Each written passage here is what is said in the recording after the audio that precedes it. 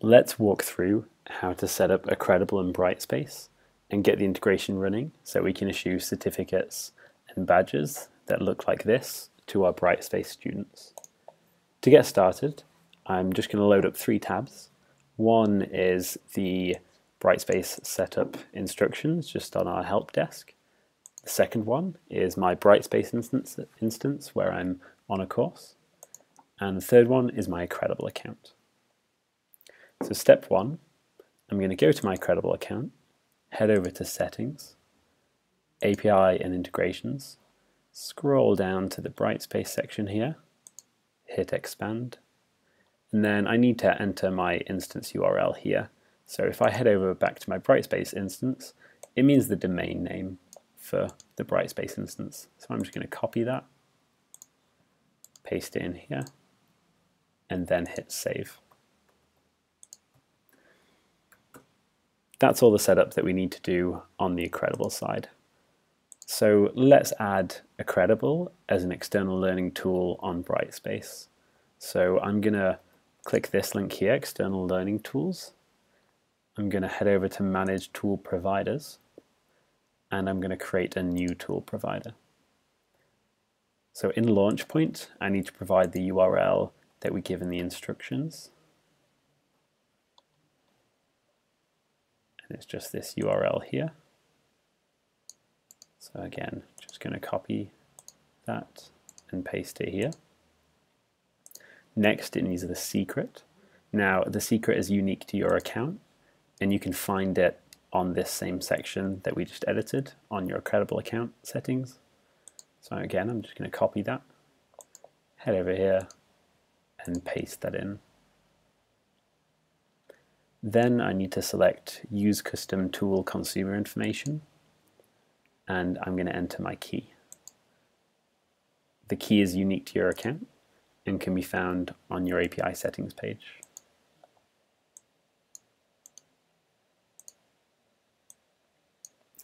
So we need to give a name to the tool. I'm going to just call it Accredible, and a description. This is just going to show up for other admins. Under the contact email, just put in support@accredible.com. So under security settings, we need to check every one of these except for send system org defined ID to tool provider. Then we just need to say who we want to make this tool available to. So I'm going to say everyone under my Accredible Course 3 offering that I have here, I'm going to make sure that it's available to those. Then I'm going to save and close that. So now you'll see that we've got this launch point ready. We've added the tool provider that is Accredible. So now we just need to head to Manage External Tool Links and add a new link.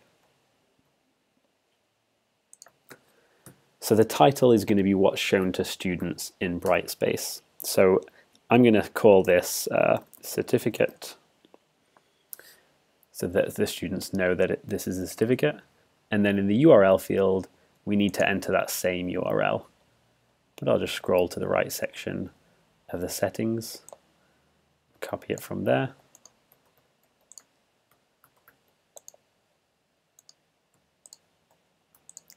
Now we could enter a description that we want to show to the students. We may want to describe what the certificate or badge is for. I'm going to leave it blank in this case. Then if we scroll down here, we want to make sure that we're using the tool consumer key and secret. We've already entered that. We don't want to enter it again. And we want to make sure that we use the security settings that we've already entered. Again, we don't want to make you enter that twice or every time that you enter one of these. So again, we just need to select who we want to make this available for. And again, I'm just going to choose to make this available for everything that's a child of that course 3. Let's hit save and close. And now we're done with the installation. So now that we've got the installation set up, we're going to add it to a particular course.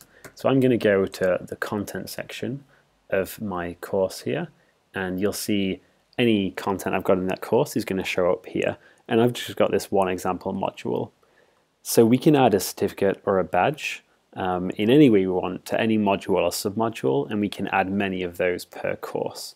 So how we do that is we just select Add Existing Activities, External Learning Tools, and we select the link that we named earlier. So this link is called Certificate. Let's drop that in there, and we make sure it's published. So now we've finished. We've added this to the course. Let's give that a click and see what happens. And you'll see an options page that looks like this. So if you're an instructor or an administrator in Brightspace, you'll see an options page that looks like this. We just need to choose the certificate or badge design for this particular instance. I'm just going to select an existing design that we have.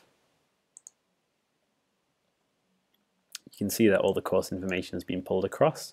I could edit that and provide a more detailed description. But then let's close that. And if we head back to our content and select that again, you'll see that our options page stays up to date, and we'll be able to do things like view the recipients, manage the design, manage the communication, or the settings for this particular certificate or badge. We can add as many certificates or badges to each course in Brightspace. We just follow the last few steps and repeat those for each one that we'd like to add.